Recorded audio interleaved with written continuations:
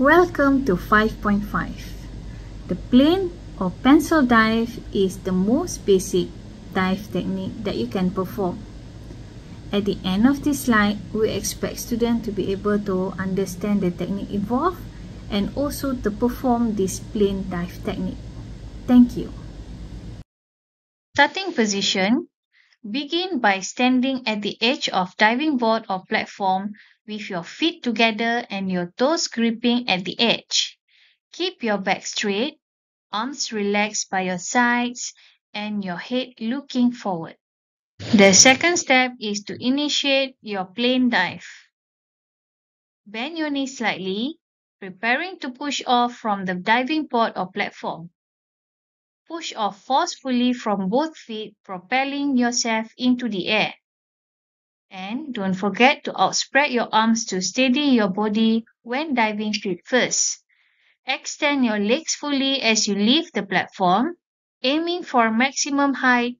Keep your body straight and your arms by your side during this ascent. Begin to bring your arms overhead, stretching them straight up towards the sky. At the same time, straighten your body further by elongating your torso, pressing your legs together and pointing your toes.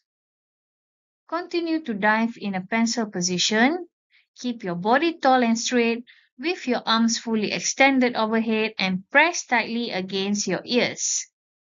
Maintain a tight streamline shape from fingertips to toes, minimizing air resistance during the descent.